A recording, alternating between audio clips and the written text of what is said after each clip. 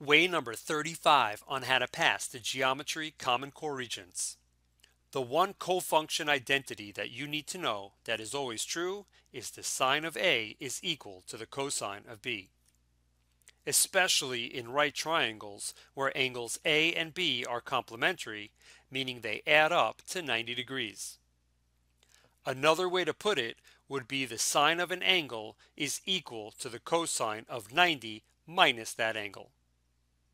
So see if you could answer this short answer question from the June 2016 Geometry Common Core Regents.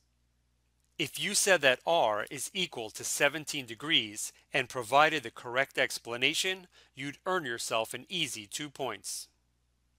And even if they try to trick you with funky looking numbers or switching the letters around on you, the cosine of A will still be equal to the sine of B.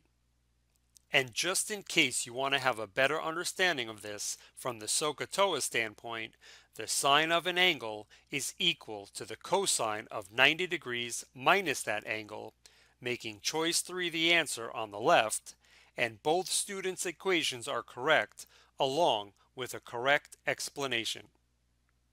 And the fact that both of these questions came from the same Geometry Common Core Regents exam is a good sign that you'll be able to pass yours.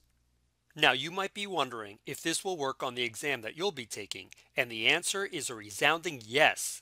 In fact, pause this video and see if you could answer the following question from the June 2017 Geometry Common Core Regents. But before I give you the answer, if you found this video helpful, please give it a thumbs up, share it with a friend, subscribe to my channel, or put your answer down in the comment section below this video.